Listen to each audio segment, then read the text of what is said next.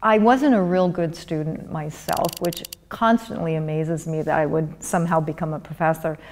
But I think probably a favorite memory was way a million years ago in grade 2 with a teacher who was truly a constructionist teacher. And we made things.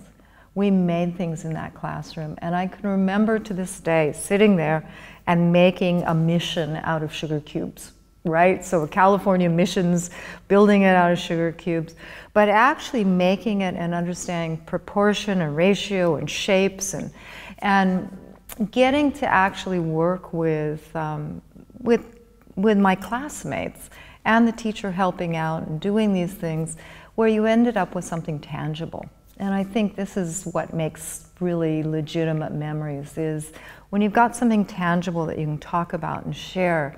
It's a little more real than the abstract stuff that a lot of testing is. And, you know, unfortunately, a lot of school is abstraction.